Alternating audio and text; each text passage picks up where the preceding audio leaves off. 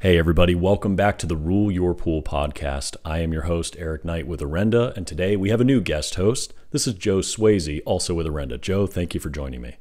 Absolutely. Hey guys. This is episode 9 of the podcast, and in the last series we covered the LSI. In the first series we covered pH and alkalinity. We're going to get more into the practical information now. One of our most popular topics in the last few years has been habits. Specifically the bad habits that are costing you money, and most people don't even know that it's wasting money to do these things. So we've got a 2-part series here. This episode, we're going to cover the first 3 of the 6 bad habits. And next episode, episode 10, we're going to cover the top 3 bad habits. And what's cool about these is these are habits that cost you pretty much nothing to change, but they're costing you a lot of money to continue. So without further ado, this is episode 9 of the Rule Your Pool podcast. Let's get into it with the 6 bad habits that are costing you money.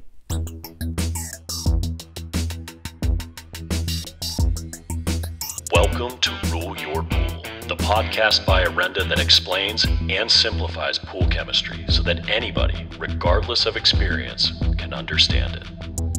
I'm your host, Eric Knight, bringing clarity to these subjects so that you can bring clarity to your water.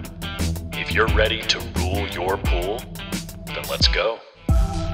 In the amount of time that you and I have been in this industry, we've been to a lot of distribution centers. We've been to a lot of backyard pools with problems, especially with Orenda.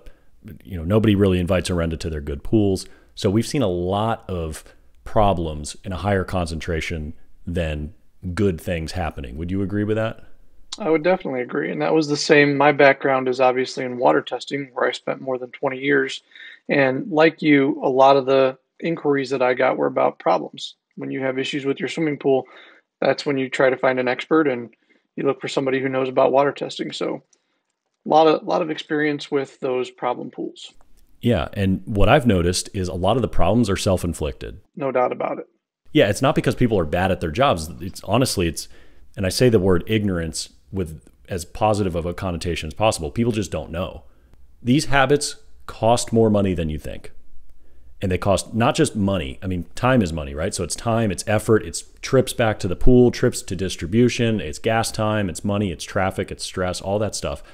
And they cost almost nothing or nothing to fix, to remedy. It's not dollars. We're talking about changing something so slightly you can do it in 10 seconds, and you probably already have all the equipment. The more pools that your company services, so if you're a homeowner listening to this, we're talking about 1 pool, but if you're a service company with 50 or more pools, think about how fast this math adds up. I mean, it does make a huge difference, and just following these habits can save a pool company with 100 pools well over $1,000 in one summer, just by not having to buy that much stuff at the store. So bad habit. Number 6, not measuring chemicals. How many people have you seen, Joe, that eyeball chemicals? And they're like, yeah, it's about that much. Have you ever seen that in a backyard? I've seen it plenty of times. How accurately do you think you can pour half a gallon without measuring it? I would guess you would be off by 10 to 15% almost every time. Yeah, probably. I mean, we don't even know because it depends. Maybe it's a heavy pour, like when you go to the bar and you ask for one drink and you're like, ooh, that bartender likes me because it's a heavy pour. That's fine sometimes if you're off by a little bit with liquid chlorine, right? I mean, if you're off by 10 to 15% of liquid chlorine, that's not a huge deal. Number one, because liquid chlorine has a high pH. It's not going to etch your surface. But the other thing is, it's going to get used up. I mean, it's going to do its job and it's not going to stay in your pool forever. Now, here's the kicker though. What happens if you're off by 10 to 15% of muriatic acid? That's a big deal, isn't it? It's pretty significant.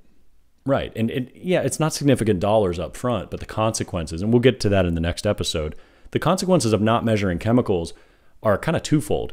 It's not just that you're spending more money on chemicals because you're using too many, or you're under treating and you have other issues.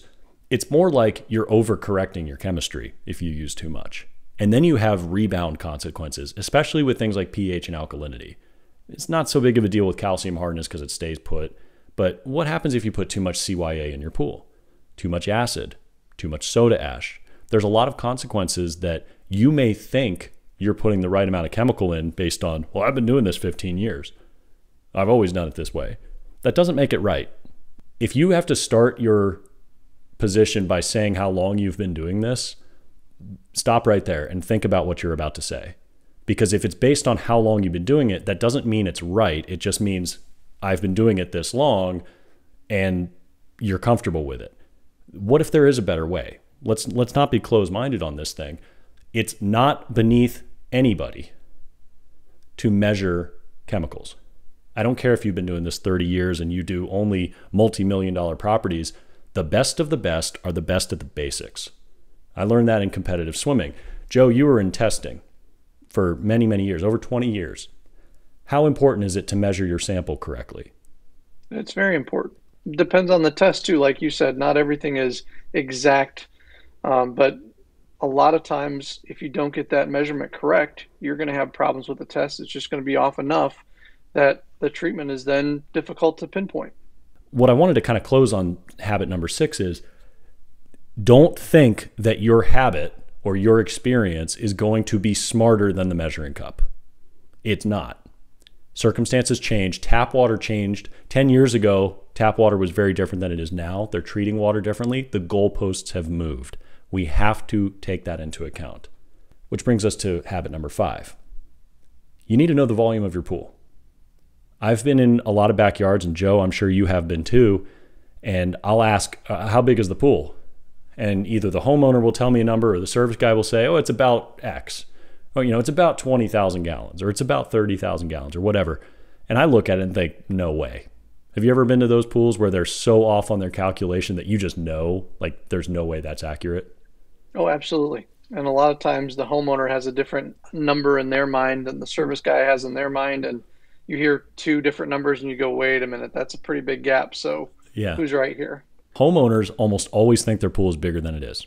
Homeowners tend to round up, but the people who really round up are the real estate agents. So if you're a second owner of that pool, like you didn't have it built, you just bought the house, oh, you better believe that the size of that pool needs to be verified. Because if you bought that house and you've been told, oh yeah, you got a 30,000 gallon pool, and you've been treating it as a 30,000 gallon pool, you might want to do some math and figure out just how accurate that number is. I was in a backyard and the homeowner came out, which was cool, and the service guy said, yeah, this pool is 26,000 gallons. The homeowner said, no, it's not, it's 30. But that's a pretty big difference, as Joe said. That is a pretty big difference. Well, we end up doing the math. It's actually 22. That's over 25% more chemical if you're listening to the 30,000 gallon number. So what good is measuring your acid and chlorine with a plastic measuring cup if you don't know the volume of your pool? So in your experience, Joe, have you seen pools that are way bigger than people thought? Or is it usually the other way around, like what I've seen? Oh, I've seen way bigger too, just because in a lot of these bigger pools, you have so much water in the plumbing system that isn't taken into consideration. And so you can have a pretty big ad just for the amount of water that's in, especially a large, a community-sized pool or something like that, that you're not taking that into consideration. So I have seen it on that side, but you're right, way more common to see it estimated bigger and it's actually smaller than it is. Yeah, so good point on commercial pools especially. Residential pools, 2-inch plumbing is the standard. It might be a little smaller, it might be a little bigger, but it's not going to be anything like commercial. A commercial pool is going to be pumping 500 to 1,000, sometimes more than 1,000 gallons per minute. Those are 8-inch, 10-inch, 12-inch lines. They're huge. And when you do construction projects of that scale, yeah, Joe's right. There's a lot of water in those pipes. Fortunately, pool builders and designers that build those kind of pools, they've got the software that takes that into account. So when they know the gallonage of that pool, it usually takes that stuff into account, or at least it should. And if it's a gutter pool, it's going to have a surge tank. Don't forget about that. That surge tank is a couple thousand gallons on a big commercial pool. That matters. So keep that in mind. You need to know the volume of your pool. The most accurate way you're going to get that is probably through asking the builder, the original builder of the pool. Ask for their software. What did the software say when we designed this crazy shaped pool? How big was it supposed to be? A great practice that I've seen lately, and I've seen this in a number of builder situations, is that the builder leaves a plaque somewhere in the equipment room or near the equipment that says how big the pool is, how many gallons are there. So if you're a builder listening to this, do everyone a favor and just leave that somewhere around there so that you know all the time how big the pool is. So the second generation, third generation service guy, they can all walk right over there and see how big it is. I was actually just talking to a builder yesterday on the phone about putting a sticker or something on the inside of a control room or a control panel so it doesn't get rained on. And it's good branding. Hey, you're the builder. You're the original builder. Leave your phone number, leave the job name, leave the date it was constructed or the date it was started up. Put all that information in because you don't know who's going to own that pool. And if you have a service business and you, I don't know, eventually lose service for some reason, maybe you had a bad tech, maybe it's a new homeowner. If you ever want to get that service back, well, they already have your name. It's on the equipment and there's the gallonage on there. So that adds a lot of value to a homeowner and a service tech who may be new to that pool or just doesn't remember it every week. They got to type in that volume into the Orenda app, shameless plug, and it's helpful to have that information there. So once you know the volume of your pool, write it down, put it at the equipment so you can always find it. It makes a big difference, especially over time and on a route that has a lot. If you don't know it, we have a pool volume estimator in the Orenda app. It's not perfect, it's an estimator. But if you know the dimensions, you can get pretty dang close. And then I think finally, I've heard that there's a titration method. You can take some amount of water and there's a dilution factor and you titrate using the alkalinity drop kit. And eventually you can actually get pretty close within several hundred gallons of exactly how big that pool is. It just takes time. If you want to put on your lab coat, feel free to do that. It's probably not practical for most people, but if you're a homeowner and you have a crazy shaped pool and you really want to know, it might be worth your time to do that. It's inexpensive. It just takes some time. So I strongly recommend you know the exact volume of your pool or as close as you can get. Anything you want to add to that before moving on, Joe? No, I think that's great. And I don't have any experience with that titration method, but I've heard that as well. So those are the first two of our 6 bad habits. Measure your chemicals and measure the volume of your pool and document it. It's really that simple. I mean, if you have the volume of the pool written down and you use it in the app or whatever dosing software you use, your math is going to get that much better. And when you actually add the chemicals and you use measuring cups, your accuracy is going to get better. Your corrections are going to be better. Your risk of overcorrections is going to go down. Let's move on to the third and final one for this episode. And this is more of a paradigm shift. And of course, we've been teaching it at Orenda, for 4 years now, but it is still surprisingly not adopted very widely. Now it's becoming adopted, but homeowners are just hearing about it in 2020, which is crazy because we've been teaching this since 2017. But again, the trade has learned about it faster than the homeowners. So if you're a homeowner listening to this, this next one is very important. Do not ignore water temperature. In the last several episodes of this podcast, we really went in depth on what the LSI is. If you don't know and you're just hearing this episode for the first time, go back and listen to the previous episodes. Do not ignore the LSI. In particular, do not ignore water temperature, because water temperature, unless you're maybe in San Diego, is pretty much guaranteed to fluctuate quite a bit throughout a season. Like I said, the Orenda app, use the LSI calculator, drop the temperature down, and you'll be alarmed at what that does to your water chemistry. Now, Joe, before you came to Orenda, were you aware of the impact that temperature made on water chemistry? I really wasn't aware. I hadn't really done enough research to know that some of the problems that I had seen were caused simply by the shift in water temperature. And as soon as I started getting educated about that, a lot of things came into clarity because that water temperature is so important. And being in the Midwest myself, I'm in Indiana, I see it every winter. It's going to be freezing. The water temperature is going to be 32, 35 degrees. And that's a huge difference. Right now in the backyard, you go out here and the water temperature is 88 degrees. So it's been a really hot summer. It's going to be even more drastic. So, that range chemistry that you were talking about is kind of where I always paid the closest attention. And if everything looked good in the range and I had a problem, I just assumed that it was something other than me. It's not my fault. I had nothing to do with it. Just a, fluke. Well, yeah, if you measure the LSI, you probably figure that out pretty quickly. And what that tells us is range chemistry is not the end all be all. We cannot ignore the LSI. We cannot ignore temperature because temperature is the moving baseline of your LSI strategy. We have to take it into account. And that's really what this habit is all about. So how do we correct it? It's very simple. Have a thermometer. Use it. They're less than $10. Keep it with your test kit. If you're a homeowner, tie it onto the ladder in your pool or put it in your skimmer until it's needed. I'm not talking about a fancy digital one. You could do that if you want. I prefer the analog ones that have no batteries. Thermometers are proven technology. Just know the temperature, put it in the Orenda app, and boom, you've done your part. Now it's factored in. That's it. That's literally all you have to do is factor in temperature when you're calculating the LSI, and you will defeat this habit. And like I said, it costs you almost nothing. If you don't, if you need to buy the thermometer, call it $10 at the worst. So that is it for this episode. Joe, is there anything you want to add in? No, I think, getting back to the whole temperature thing, once you know the temperature of the water, it's pretty consistent from pool to pool if you're, an outdoor service guy, so you can get a little closer that way. But do know the temperature. They can be pretty significant differences, particularly if you're here in the Midwest like I am. You have a pretty cold evening and it can drop 5-10 degrees, no problem.